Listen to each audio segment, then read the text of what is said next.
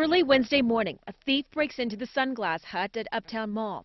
He fiddles with a door. He forces the doors open, enters the property, and takes about $16,000 worth of sunglasses. The suspect was in the store for more than 10 minutes. He even takes someone's lunch cooler and packs it with sunglasses. He's on his own shopping spree, picks what he wants. Police are hoping his shirt will lead to his arrest. We are looking for the individual wearing the Goodfellas shirt with a 00 on the back.